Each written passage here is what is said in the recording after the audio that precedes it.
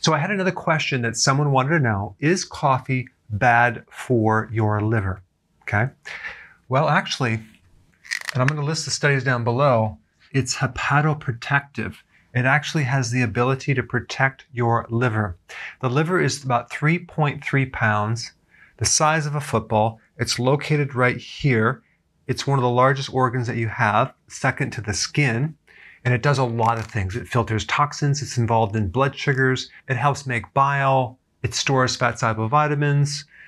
Its main job is to detoxify though, but it has a total of about 500 functions. And coffee has the capacity to protect liver cells and even decrease liver enzymes. So what is in coffee that can benefit the liver?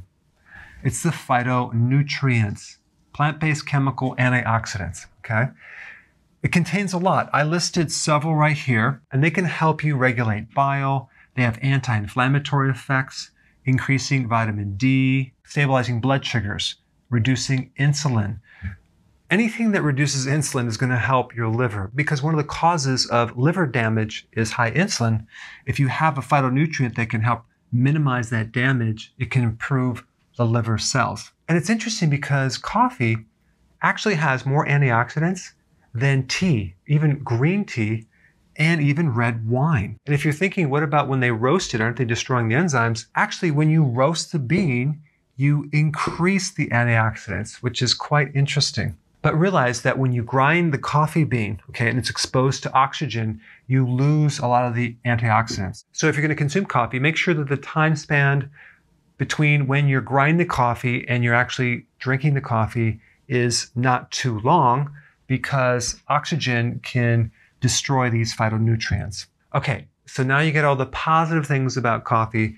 There's a few negatives, okay? Number one, caffeine. Caffeine can stimulate the sympathetic nervous system. That's the flight or fight. That's like activating your adrenals, okay? So this can greatly decrease your ability to sleep, and that can create a whole series of issues. How much coffee do I recommend? Personally, I would recommend doing 1 cup in the morning, okay?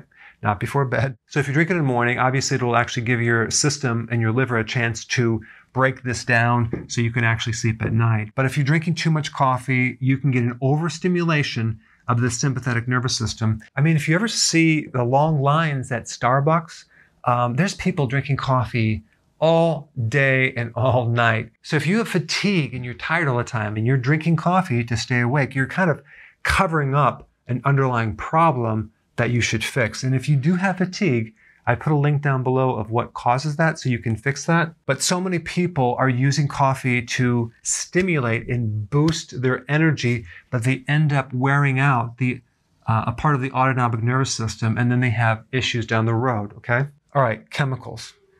The coffee bean is the most heavily sprayed crop in the world. So there's so many chemicals that are sprayed on these coffee beans. So just do organic coffee. Problem solved. All right, last point is this.